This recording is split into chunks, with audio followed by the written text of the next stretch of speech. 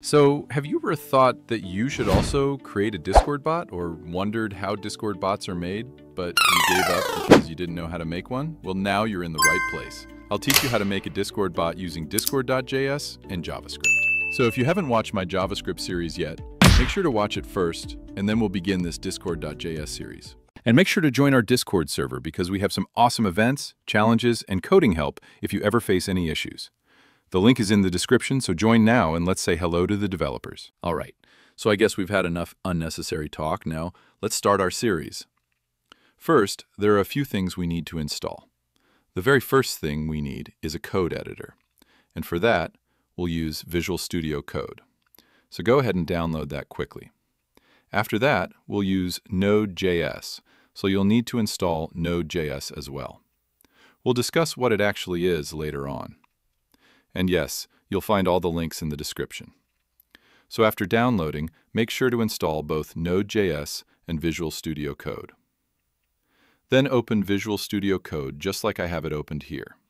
And you'll see an interface like this, or maybe slightly different, but that's not an issue. This is our Visual Studio Code editor, where we'll be writing our code. All right, so first of all, what is Node.js, which we just installed? Node.js is a tool that allows us to run JavaScript outside of the browser, directly on our computer.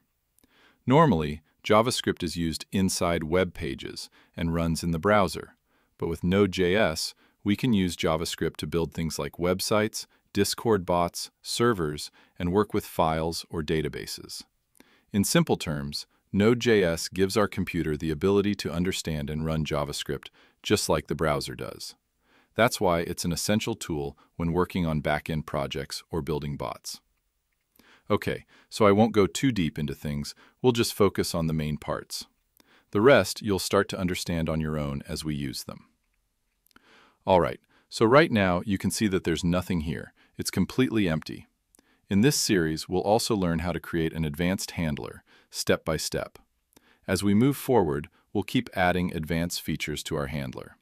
Nice, right? Now, let's create a new folder and open it. You can either create a new folder on your computer first and then open it from here, or you can open the folder directly from here and then create one inside it. So I'll open Visual Studio Code, go to the desktop, and create a new folder named Discord.js series, and then I'll open it. As you can see, it's now opened in our Visual Studio Code, but it's still empty because we haven't created any files or folders in it yet. So first of all, let me zoom in a bit so you all can see everything clearly. All right, maybe this much is enough. Now let's set things up. We're going to use Node.js along with Discord.js. So for that, we need to set up a Node.js project, which is very easy. At the top here, you'll see the terminal option. Click on it and open a new terminal. After that, type npm init and hit enter. Now it's asking for the package name. We won't give anything here and we'll just hit enter. Next, it's asking for the version. We'll skip that too and press enter. Same for the description. Skip. Now it's asking for the entry point, which is important. This is where we give the name of our main file, the one we want to run, but we haven't created any file yet, so we'll skip this as well. We'll skip test command, git, and all the remaining options. In the end, just type yes. You'll now see that a file named package.json has been created. Now you might be a bit confused about what npm is and what this package.json file is, and what all this stuff written inside it means. So let's understand that now. npm, which stands for Node Package Manager, is a tool that comes with Node.js and is used to install and manage packages or libraries, like Discord.js for building a Discord bot. When we run the npm init command, we're basically telling npm that we want to start a new Node.js project. This command creates a file called package.json, which contains basic information about the project, like its name, version, description, and most importantly, a list of dependencies the project needs to work. Now, during npm init, when it asks us for the package name, version, and description, that's because those details are useful when you're creating your own npm package to publish and share with others. But since we're just making a private project for ourselves, we skipped all those questions and simply typed yes to move forward. Now you might be wondering, why do we even create a package, and where does it go when we publish it? So here's the thing. There's an official website for npm, and when you visit it, you'll find thousands of packages created by other developers that we can use in our own projects just by installing them. That's exactly what we're going to do with Discord.js. And yes, Discord.js itself is also an NPM package. So I hope by now you've got a basic understanding of what NPM is and how it works. Now let's talk about the package.json file. This file is like the heart of your Node.js project. It keeps track of important project details, like the name, version, description, the main file to run, and most importantly, all the dependencies your project needs to function. So whenever you install a package using NPM, it automatically gets added to the package.json file under the dependencies section. That way, if someone else wants to use your project, they can simply run one command, npm install, and npm will automatically install all the required packages listed in that file. It's a super helpful way to manage and share your project's setup. And yes, you might be thinking, hey, there's no dependencies section showing in the package.json file. That's completely fine. It will appear automatically once we install a package. Right now, we haven't installed anything, so it's empty. So now, let's start building our basic handler. First, we'll create a folder.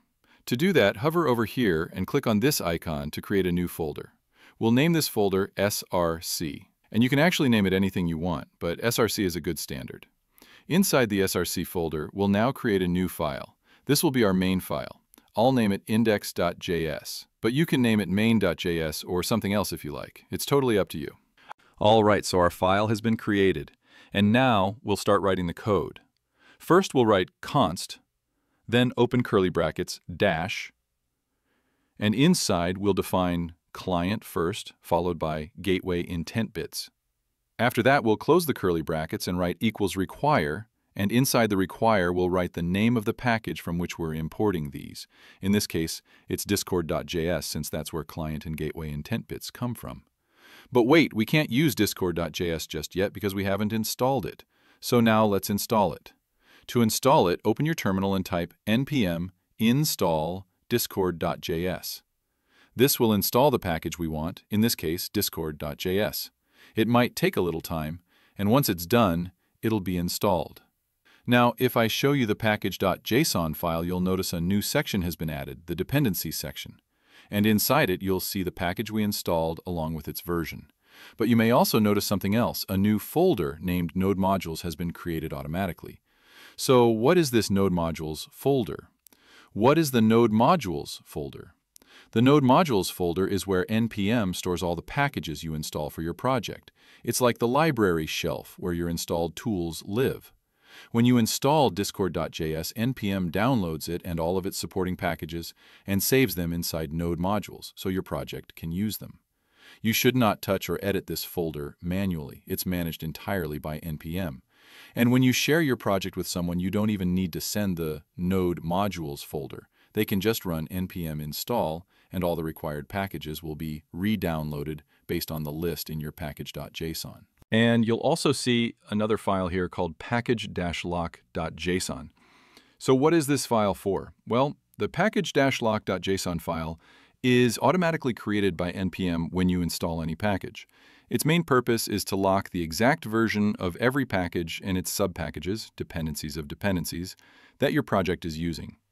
You see, package.json only lists the main packages you installed, like discord.js, and allows some flexibility with version numbers. But package-lock.json ensures that every person who installs your project gets the exact same versions of everything, no surprises, no errors.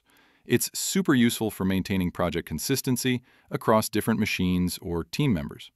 So even if someone else runs npm install on their computer, they'll get the exact same setup as you. All right, now that we have installed discord.js, we can use all its features. And Discord.js doesn't just give us these things, it provides a lot more things that we will use as we go along. But for now, let's understand what exactly client is and what gateway intent bits are. In simple words, the client is like the main part of your bot.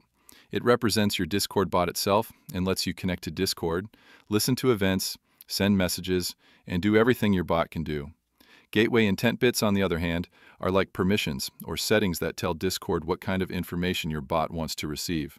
For example, if you want your bot to listen to messages in a server, you need to enable the correct intents. They help make your bot more efficient by only getting the data it really needs. Okay, now let's move forward and start using client and gateway intent bits. First, we'll define a variable like const client. You can name the variable anything you want, but client is better. Or you can even name it bot, if that's easier for you since it represents your bot. After that, we write equals new client, open parentheses, then curly braces. Inside the curly braces, we need to give permissions, which are called intents. So here we write intents and assign it an array, because we want to provide multiple intents. First, we add gatewayIntentBits.guilds, then gatewayIntentBits.guildMessages, and then gatewayIntentBits.messageContent. For now, these three intents are enough.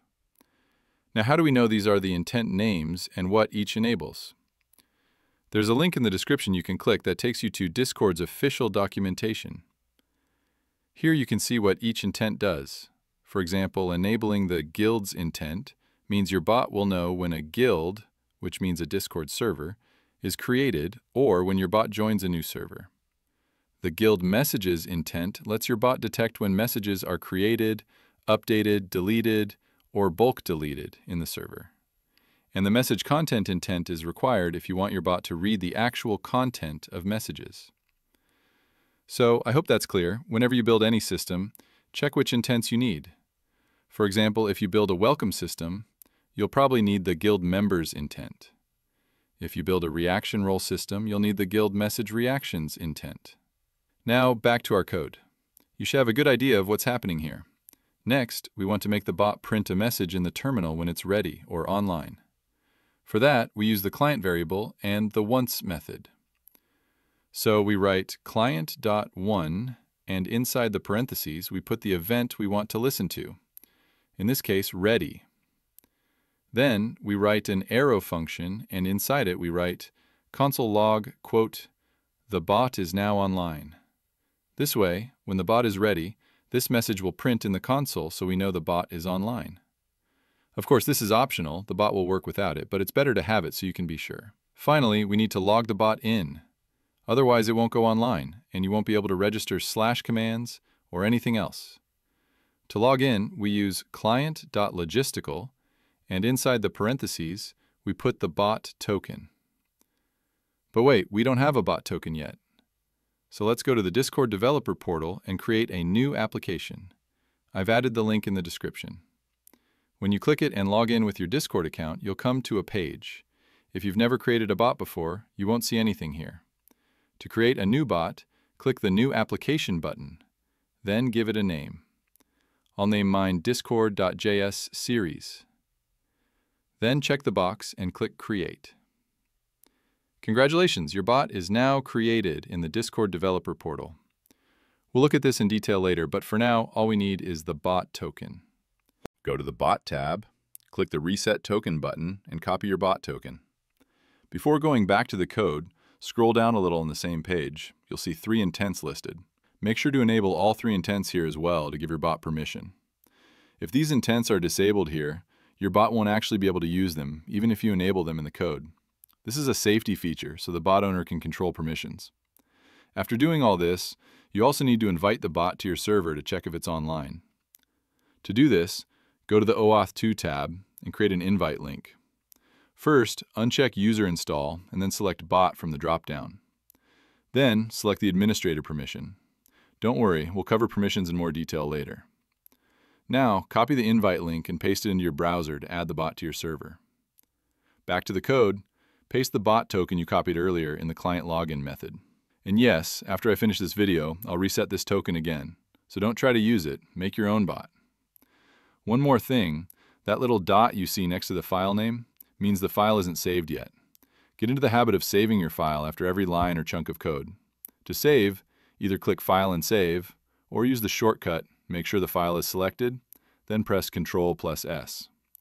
Once saved, the dot will disappear, meaning your changes are saved. All right, so I have created a server, and here I've pasted the bot's invite link. When I click on it, I can invite my bot to this server. You can see the bot has joined, but it's currently offline. Now, to test the code we wrote, let's run it and see if the bot comes online or not. So go to your code and open the terminal. Now we have 2 options to run the file. The first way is to type node source c/index.js, Because our main file is index.js inside the source folder, so we need to give this path. The second way is simpler and shorter. Just type node space dot. But for this to work, we need to go to package.json, and where it says main, currently it says index.js. Since our main file is inside the source folder, we change this to source/index.js. Then back in the terminal, type node. You'll see in the terminal the bot is now online. Very nice. Now, if we go to Discord, you can see our bot is online. But right now it doesn't do anything because we haven't added any code yet. But the best thing is it's online. In the next part, we'll add more features to this bot. Also, this is my Discord server. You should definitely join from the description because we do a lot of giveaways, challenges, and events here. If you need any help, you can ask us there, and I also post daily challenges related to this Discord.js series. All right, I hope you liked this video, and if you want more parts, please comment below.